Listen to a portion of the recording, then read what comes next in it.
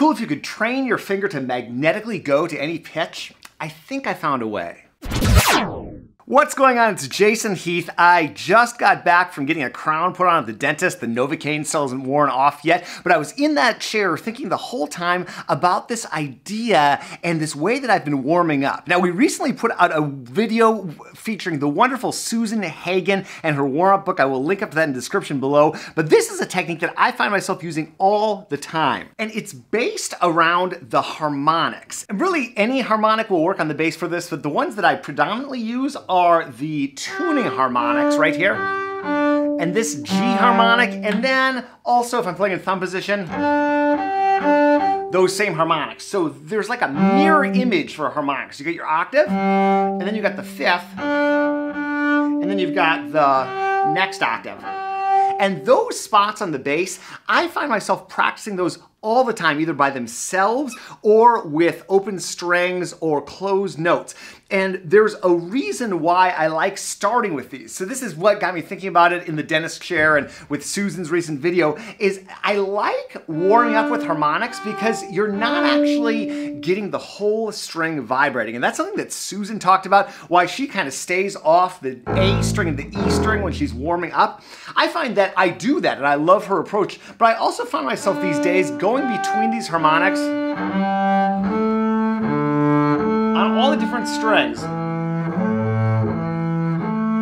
And I'll do first finger, I'll do 1, 4, and then also these, and I'll do them with open strings.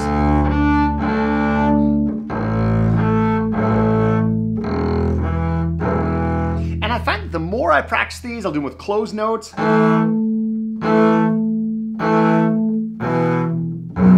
And then I'll close them. I'll shift.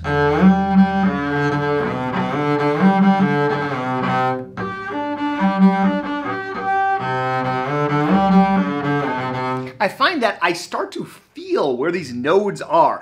And I don't understand why this works, but it does work. The more I warm up on those, the more my hand just kind of snaps to these notes, kind of like there are magnets in my fingers. It's pretty cool, or in the strings or whatever.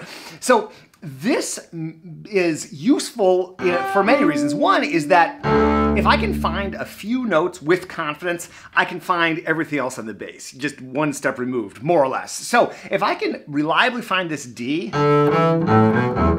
that's awesome, because that means I can reliably find this neck position. If I can reliably find this octave harmonic, that's awesome, because this is a really good spot to start all sorts of things technically.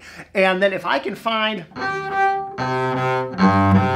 this harmonic over C, and the equivalent spot on the bass, I've got a good spot in the middle of the neck. So you will see me all the time finding other spots in the bass from these spots. If you watched me in a concert, you would see my hand gravitate to these spots and then I move. I also do like to find first position.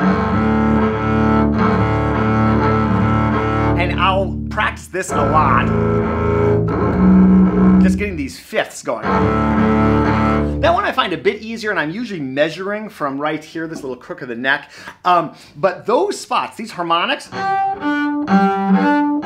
and this crook of the neck first position, if I just spend a little bit of every practice session, and I'll sprinkle this throughout my whole practice session, I find that incredibly useful for my practicing. Thanks for watching. If you want to learn more about these spots, check out this video on the Roboth positions. It digs into this technique.